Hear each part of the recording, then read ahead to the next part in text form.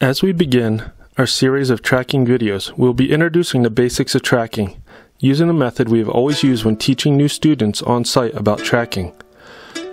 First, we will teach you the difference between cat and dog tracks, then how to tell the difference between domestic dog tracks and the tracks of wild canines, such as foxes, coyotes, and wolves. We will always start here because with the similar tracks and gaits, an observer can quickly learn the critical thinking and problem-solving skills needed for all animal tracking.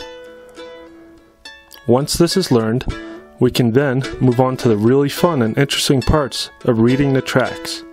In other words, being able to tell if it's male or female, carrying heavy antlers, pregnant, hungry, or even identifying individual animals amongst a group.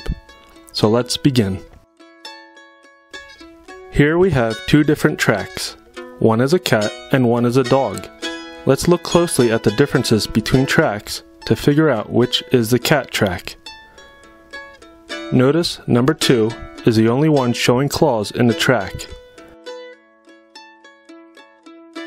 Now notice that number 1 is about as wide as it is long, whereas track number 2 is longer than it is wide.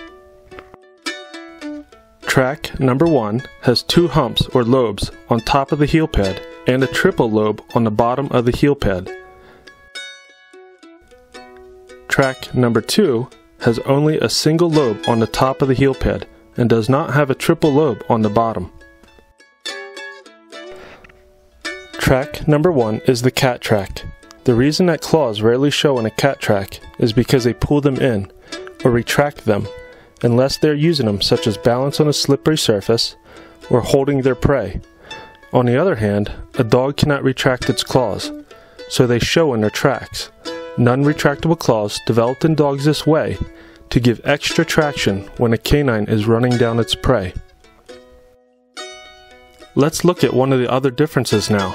Cat tracks tend to be about as wide as they are long. This shows a foot that is designed for stalking and stability. The pads on a cat's foot are sensitive, so that a cat can feel obstacles while stalking without having to break its deadly locked-on stare to check for quiet foot placement.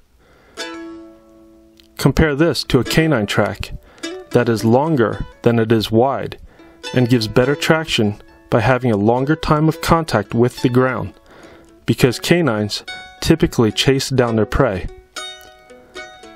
These are some of the most visible differences between a cat and a dog track. And as you can see, they develop differently based on the very contrasting methods of hunting and survival.